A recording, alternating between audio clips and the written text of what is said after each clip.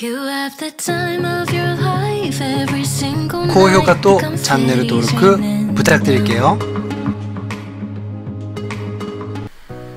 本日は I Love You 最終回の予告を解説したいと思います。いやー皆さん、来週で終わってしまいますね。まあロス確定だから皆さん来週、今もそうだと思うんですけど、非常にこう悲しい気持ちで寂しい気持ちで過ごされてるんじゃないかなと思うんですが、ご覧の通りですね、スペシャルダイジェストの予告編が公開されておりまして、2人のは、タイトルでも書かせていただいた通り、最終話はハッピーエンドでね終わりそうなので、まあ悲しいですが安心して来週を迎えるんじゃないかなとは思っております。一つ、解説始める前に予告だけさせてくだ、告知ですねだけさせてください。韓国ツアー一緒に行きましょうっていうので、前回の動画でも告知させていただいたんですが、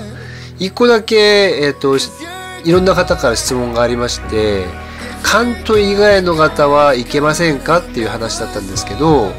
ごめんなさい、僕の伝え方が悪かったみたいで、関東以外の方でも同じ時間帯で飛行機を、探していただければ問題ございません。関東組は、羽田、金浦空港で行くつもりなんですけど、地方の方は基本的にインチョン空港着なので、金浦からインチョン空港近いので、迎えに行きたいと思ってます。ですのでたくさんのご応募、お待ちしております。では、予告編解説していきましょう。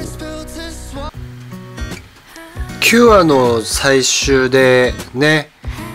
事故ってしまった2人、怪我心配してたんですが怪我なく、テオはですねなぜか韓国に変えたみたいです。ユリとも別れちゃったから、同じ会社で働くのは厳しいんでしょうね。でテオのね、こう映像が出てきますが、ここ裏のどころ分かります？裏の背景、ここはですねハンガンって言って、韓国にはいろんなハンガンの橋があるんですけど、その中の一つですね。で31個あるんですけど、大体イルミネーションになっていて、でそこが一つ、韓国のロケ地になりそうですという感じですね。あとはユリですよね。ここは日本のハンガンちょっと場所は分かりませんが、日本の橋の前のユリですよね。お互いにね距離は離れていますが、お互いを思う気持ちは一緒だということで、ユリはちょっとね、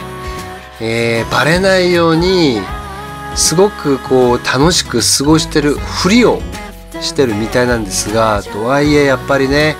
別れた傷は深く、ユリはねやっぱりこう別れたことを後悔してるようです。それに気づいた真宙はやっぱりねさすがに、大親友としてねユリさんのことを守りますからと、で消せる方法がありますからと、ユリの能力ですよね、それを消せる、方法があるから消してみませんかとねいうことで、韓国に行く人は誰かというと、ご覧の通りなぜか花岡くんね、花岡くんが韓国に行くと。今花岡くんがいるこの場所も、韓ドラとか韓国の映画によく出てくる、ハンガンの橋の一つなんですけど、そこで、テオと出会ってですね、テオに、ユリの気持ちを伝えてくれてると。でテオに対して、業務命令だということを言いながら、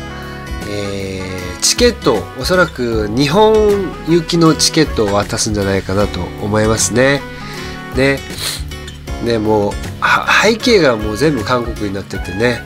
これもこれですごい新鮮ですよね。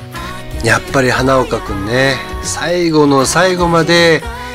2人の愛のキューピッドになってくれてね、いやーやっぱかっこいいなと、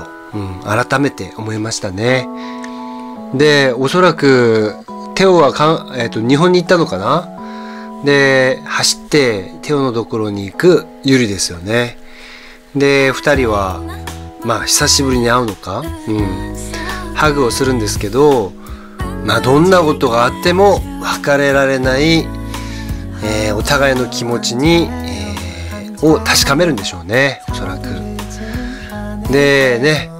ちょっと因果関係がどうなんだっていう批判はありましたがね、絵本の結末は、恋人が死ぬということがあったと思うんですけど、それを防ぐために2人はご覧の通り33秒間見つめるのかな、目を見つめてユリのこの能力を消す、ことをするんじゃないかなと思いますっていう感じで、終わっちゃったんですけども、でもね、噂によると韓国のロケでは、その公園で願い事をするシーンがまだ残ってるので、その舞台は今ご覧になってる북촌マウル、북촌っていう地名の町、なんですけど、昔の韓国のこう受託がこう並ばれてるような、観光地になってるんですが、ここの公園で願い事をしたんじゃないかっていうふうに予測されていますとね。予告編では出てなかったんですけどね。あとは先ほどテオが、歩いていた、ハンガンの橋ですよね。31個もあってねすごいイルミネーションで綺麗みたいなんですけど、それをねぜひ、ハンガンの夜景、ソウルの夜景を、皆さんと一緒に行けたらいいなと思っております。いやーちょっと寂しいですね。ちょっと僕は今カウンショット、I love you のロスで正直来週こうきちんと、毎日を楽しく過ごせるかどうか分かりません皆さんもね、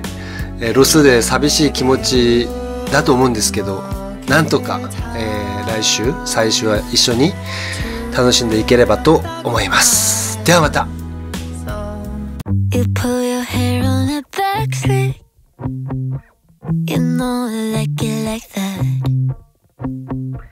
The other girls in the backseat